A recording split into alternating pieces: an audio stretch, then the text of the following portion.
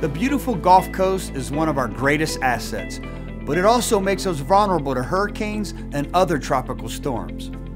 I'm Hillsborough County Sheriff Chad Chronister. June 1st marks the start of hurricane season. Now is the time to get prepared, and here's how.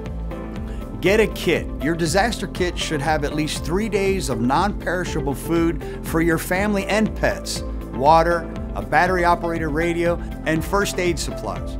Next, get a plan. Your family should have a plan in place for where to go if ordered to evacuate. A relative's home, a hotel, or as a last resort, public shelter.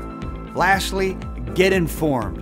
Storms can develop quickly, so once one has formed, take the time every day to monitor its path through your local weather forecasters or the National Weather Service.